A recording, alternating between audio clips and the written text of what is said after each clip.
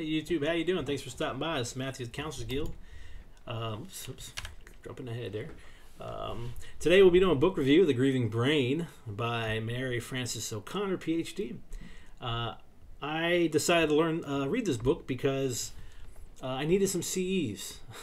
And the course was 14, so I was like, that's a good deal, right? And I decided to pick it up, and I'm glad I did. It is something that with my population is very relevant and very important to learn. I learned a lot, actually, and I would recommend it if you work with that population, maybe the later adulthood population, and or maybe something to do with chronic disease population or something like that. It is really good. I really liked it, and let's look at it. First up, the author, Mary Frances O'Connor, Associate Professor, University of Arizona, PhD in Clinical Psych, Postdoctoral Fellowship in Psychoneuroimmunology. Okay, and she had the quote here from the beginning of the book. It says, "My contribution as a scientist has been to study grief from the brain's perspective, from the perspective that the brain is trying to solve a problem when faced with the absence of the most important person in our life." I think in the book I remember reading that she said that our brain's primary task is to solve problems. So how does it solve the problem of grief? And I think that's what she does with her book. She tries to show what the brain is doing throughout the process of going through grief, how it's solving problems. And the beginning of the book is what we'll look at first. The brain's perspective is very, I guess, organic. She talks a lot about the brain structures. She talks a lot about, and I'm not going to get into it, but the different hormones and the different attachment. So the hormones, the cells, the areas of the brain that's related to forming connections with people, but also where grief tends to be at within the brain. Not gonna get that far into it, but it's really good. I'd recommend reading the book if you'd like to learn more about the brain structure that's related to grief. First up, she says here, grieving necessitates learning to live in a world with the absence of someone you love deeply, who is ingrained in your understanding of the world. Okay? So they go into virtual maps, and that's kind of, the brain forms a virtual map. And I think that kind of makes sense. I bet you if you could close your eyes and figure out how to get out the front door of your house, you could probably figure that out, right? Well, how do you do that? How does your brain know? Now they say they have these object trace cells, expectations built from experience. Okay, so you kind of expect how many steps it would take. You expect the certain obstacles that you probably walked by, multiple times a day. So you have these object trace cells. You also expect people, right? When you come home from work, you know who will be home.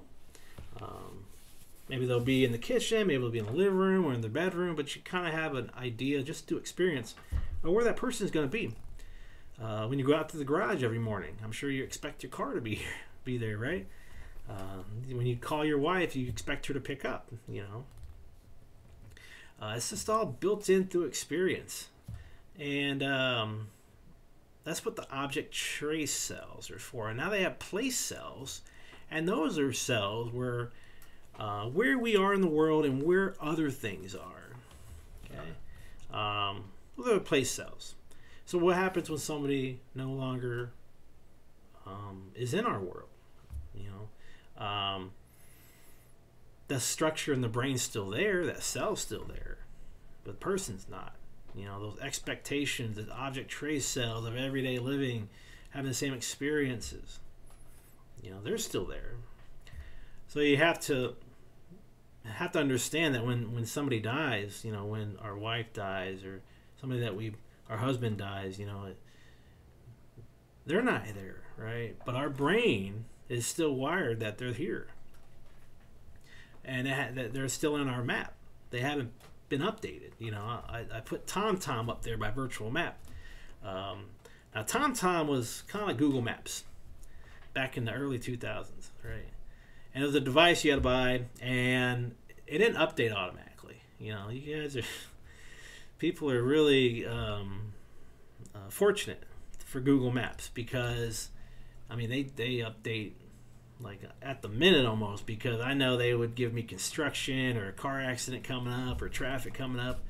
Where at TomTom, you had to actually plug in the computer, pay, and then they update the 2023 map onto the device. So you're all updated. And that's kind of what you have to do, to update it. And we'll get into that later. But it shows why it's so hard to get past this. You know, we have these object trace cells, we have these place cells. And for some people, and I'll give you an example, it has a hard time giving that up, to move on. Accept it, you know.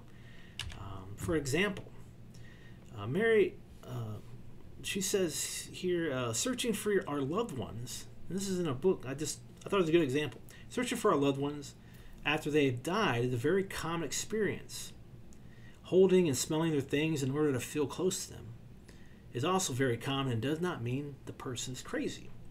Okay. If years after the death of your daughter, you've kept her bedroom exactly the way it was the day she died, it can be problematic. And she says here, in the first case, you are in the present and remembering the past, with all the pain and sadness and bittersweetness of having known and loved that person. In the second case, you're trying to live in the past, pretending the time has stopped, not letting yourself have new experiences, develop new place cells and new object trace cells. And they go into like prolonged grief disorder and things that could happen for that person. But really, and this we'll talk about this later, is really moving on, getting new experiences, acceptance is really important. Now here's some theories that were in the book. I thought they were pretty good. Construal level theory by Yaakov Trop and Nira Lieberman, Tel Aviv University. And they say people are not currently present in one's immediate reality. They could be gone for a few different reasons. Abstract ideas are construals of where they are or might be by making predictions, using memories and speculations to imagine the person. So I don't know where my dog is, right? But I have a good idea where he might be. Right? Maybe my car. Maybe my brother. Well, he lives in a different state, so I don't know where he is. I can kind of guess, but it would be a very broad guess. Where I think with my own immediate family, I would know more exactly where they're at. So I do have construals for family. If I was to guess where my boss was, that would be a really bad guess, because I'm not close. I don't really follow them that much. So here, now, and close are really important. The people that are here, now, and close are what you form I think, just a more broader construal with, where it's not so general with acquaintances or people that you don't experience here, now, and close a lot with. Through attachment, this is how we keep track of our loved ones. When someone dies, our brains can't compute this reality at first because it's outside the brain's experience. We need new experiences to update. Now, that's construal level theory. If you want to Google that and read more about it, it's really interesting. I kind of like it. It kind of goes with the whole trace and object cells, what we were talking about earlier. And next up, we have the dual process mode of bereavement. She talks about this in the book. And the key to coping well after you lose someone is flexibility. This is Mary saying this, attending to what is happening day to day, and also being able to focus on coping with whichever stressor has currently reared its ugly head. Bereaved people also have times when they are not consumed by grief, when they are simply engaged in everyday experiences outside the two ovals. An oval is another diagram they showed. I put the other one up. I like the one I have, the little display there. As time passes, they are more and more engaged in everyday life, and the difficulties of loss and of restoring a meaningful life recede gradually. The ovals represent loss, disruption, and striving for restoration. never disappear, but these stressors evoke less intense and less frequent emotional reaction. So you see the oscillating. You go back and forth, when you're grieving. You go back and forth. You're not just stuck on loss. And I think maybe the people that were, keeping the daughter's bedroom all the same, they weren't doing any of the restoration, maybe. They were just kind of stuck. They wanted to just deny, avoid any kind of restoration and accept, move on. But you kind of go back and forth, and that's what you want to be. It's not all good, but it's not all bad. You want to go back and forth in order to get through it. Changing life of older couples. And she went over this study, and I thought it was interesting. It was back in 2001. It was done at University of Michigan. It was a longitudinal study of 1,500 older adults with hundreds of questions across different time points before and after the death of the spouse. I think I remember it was in the book. It was the only one done like this. It was huge. And they found out, and I found this was really interesting, 4 trajectories that people could use to categorize people's grieving. First up is resilient. Those who never develop depression after the death of a loved one. And that's the most common. Okay? But also you have the chronic grieving. Depression that begins after the death of a loved one and is prolonged. Okay? They're not oscillating. They're not accepting. They're just stuck. They're the people that are keeping their bedroom the same, or no longer sleeping in the same bed they shared with their spouse, or something like that. The chronic grievers. Then you got chronic depression that begins before death of a loved one and continues to worsen after death. And then you got depressed improved. Pre-existing depression that abates after the death of a loved one. I wonder if they were depressed and then maybe they're caring for their chronically ill husband or mother or something like that, and they were really depressed about it, and then they passed and they felt like maybe some relief. That's what I'm guessing what that one is. They didn't really talk much about that in the book, but they went over the other 3 pretty good. Okay, but that's the interesting study. I never heard of that one. So next up, therapies. They went over a lot of therapies, complicated grief treatment, which is by Kathy Shear. And Shear says that with CGT, they revisit intense and overwhelming emotions again and again, and teaching skills to move flexibly in and out of these feelings.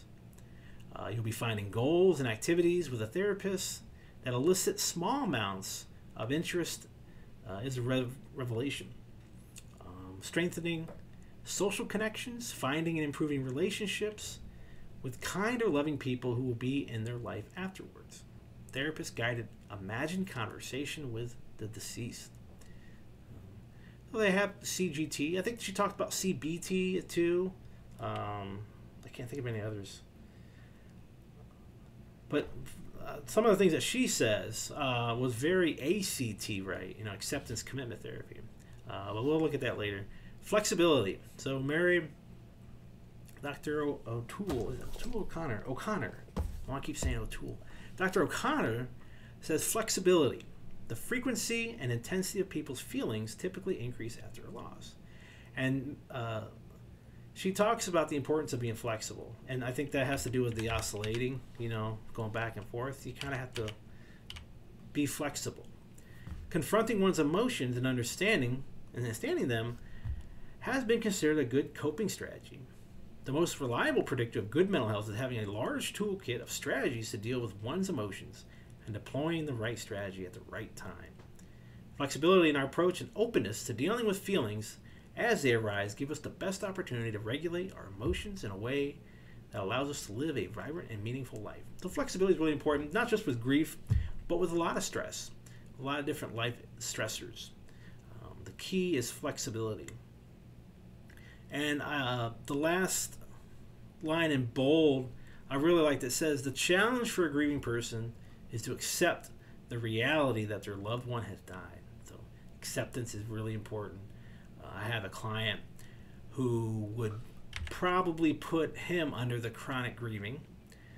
And, he came and he did our program, and I think when he was able to accept, you could see almost an instant change, in him, almost a 360. Just accepting it, moving on, finding new experiences. I mean, he did all this stuff, and he was much better, and we were able to discharge him, and I think he's going to be good. I think he is. I mean, he was really hurt by the loss of his wife, but he really worked on himself, and he did this stuff. I mean, this is the things that he did.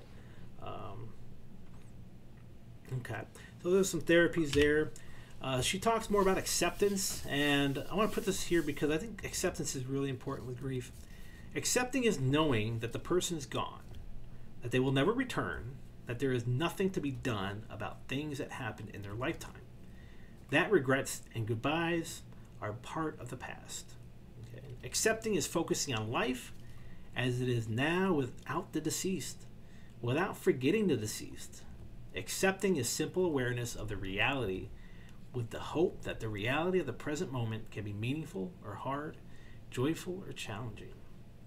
The key to accepting isn't doing anything with what you are experiencing, not asking what your feelings mean or how long they'll last. Accepting is not about pushing them away and saying that you can't bear it.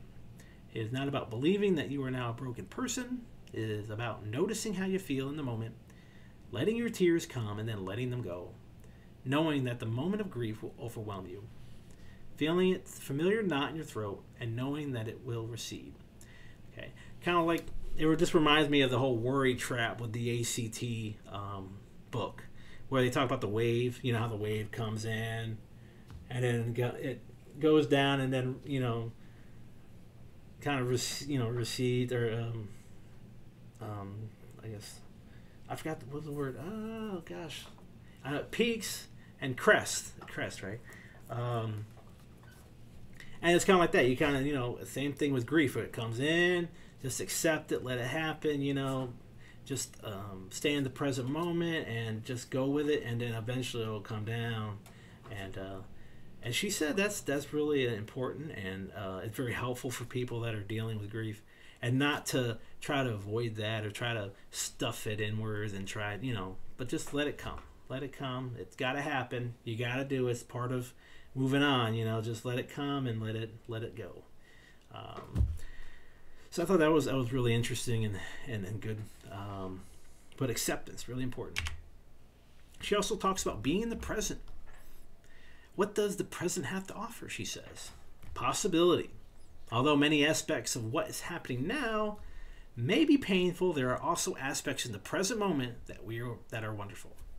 If you avoid painful feelings by avoiding the awareness of what's going on around you, what you end up with is being unaware of what's going on around you. Not just negative, but positive. And some people with grief, they have kind of a positive or negative, a kind of a negative focus, right? They can't stand living without them. It's lonely. It's quiet. I hate making dinner for one. That types of things. But that's all thinking in the past, and you gotta look at the present. Like, what's good? You're still alive. You got kids. You got a dog. You still have this life. What do you want to do with it? Ignoring the present makes it difficult to learn what works in the new ways you are living your life. Okay.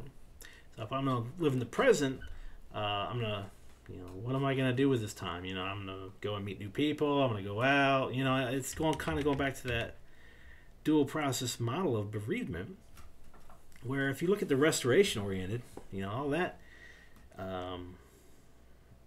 can happen more in the present, right? More in the present, more in the future.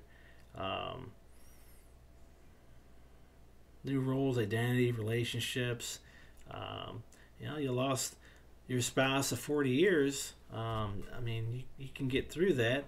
Maybe you can start a group, find some friends, find something, but you can do it now, and in the future, I guess.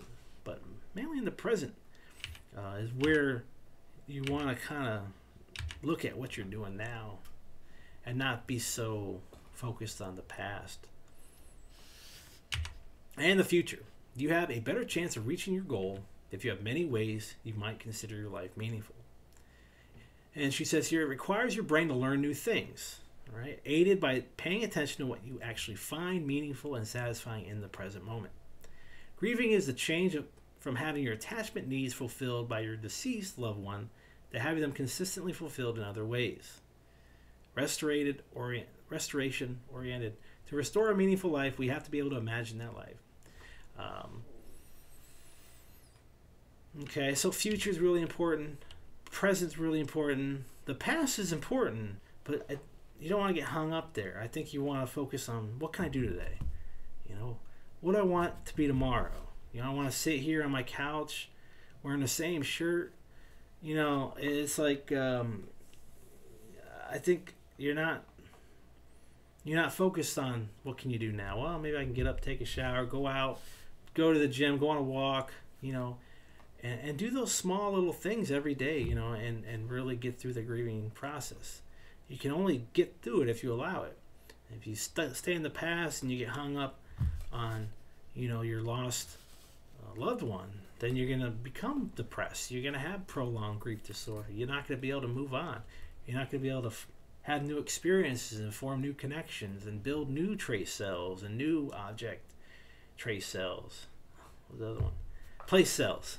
So you want to make sure you're having those experiences so your brain can update its map. Okay, and that doesn't mean you forget and you move on. You know, you can always have that person memorial, you know, tomb, if you have a tombstone or something, you know, in your house to memorialize them, something like that to kind of keep them close to you, but know that they're no longer here. Accept that, and just go out and live, you know, the rest of the time you have with people. You know, form new connections. You don't have to go out and get married again or anything like that, but just, you know, new friends, that type of thing. So that's kind of all the end of the book. That's why I like the structuring of it. It kind of goes from the organic, what's going on in the brain, and it gives you some theories, and it gives you a lot of information about, you know, what we want to do to get through grief. So I thought it was really good. I really liked it. I'd recommend it if you are working that population. I don't think it's for like lay people. I don't say lay people, that sounds terrible, but like I would say you'd want to be, I would say you'd probably want at least to be in the field to really grab some of the concepts and theories. I think if you're looking for a book to help you get through grief, it may be helpful, especially the last part where it kind of talks about acceptance, staying in the present, and looking at the future. She also, the author also went through a death, and she kind of talks about that and what worked for her. And so it might be helpful to read if you're just looking for something to help you. But really, if you're a therapist, psychiatrist that works with that population, I think you'd really enjoy it. You'd get something out of it. So, but that's all I have. If you have any comments, please leave them. If you have any questions, you can put them in a comment. I'll answer them. You can like and subscribe. I'd appreciate it. But that's all I got. Again, go check out the Grieving Brain. The Grieving Brain. It's only like, I don't think it's that much money. It was only like $20, I think. And it's not that long. It took me about a week to read. If you do 2 chapters a week, it's only like 220 pages, so not that long at all. But it's definitely worth getting. So check it out, and that's where I'll stop it. You have a good night. Thank you.